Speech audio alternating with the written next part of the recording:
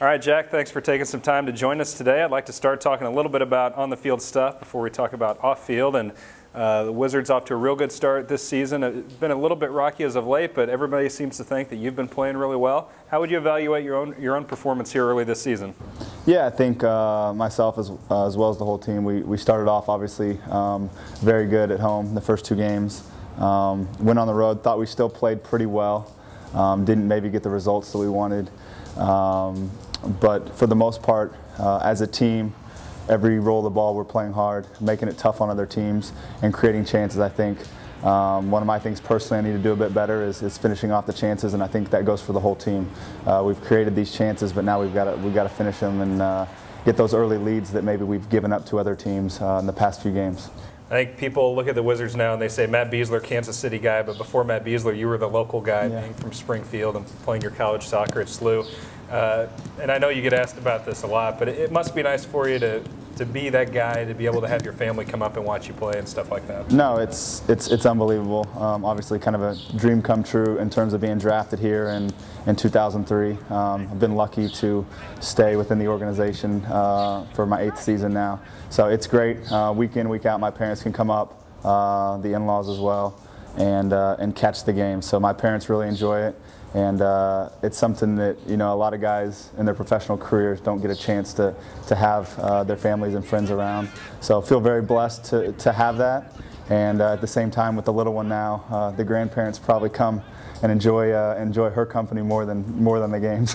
You mentioned the coming here in 2003. How much has this organization changed or improved since you first joined it? Yeah, it's tremendous what the new on-goal organization has really done. You know, the training facility we're sitting in front of right now, that in itself, now the new stadium, bringing Manchester United here, those are all things back then that were unheard of, and we would have never even thought was possible. So it's a credit to them and what they've thought they could bring to Kansas City in the sport of soccer, and the community here has really embraced it, and hopefully continue will when the stadium opens. You talked about Manchester United. They're coming in July 25th. What does that mean to you guys? Is it just one of the coolest things around? Yeah, it's exciting. Like I said a few years ago, we never had these games in the summer. And it's exciting to play a team of that caliber, to see what they're all about, and you know, to get on the same field with them. So I think it's good from a player aspect, and it's great from from the fans' perspective as well. You know, they get to see us on the same field with these Man U guys, and hopefully that'll continue the support once the new stadium opens and in years after that. I feel like there's a real good camaraderie in the locker room this year, and I know one of your best friends on the team is Davey Arnaud. We have a new segment on the Wizards website, kcwizards.com, debuting this weekend, the Davey and Jack Challenge, where you guys take each other on in various sporting events. And this weekend we're talking about the go-karts. Now, we will be honest, some of this was pre-filmed, but can you give us a taste of what we're going to see here with the go-kart competition? Yeah, it's basically we were down in Arizona, and there was a little putt-putt, driving range, the go-karts, like you said, all different events that we kind of competed in.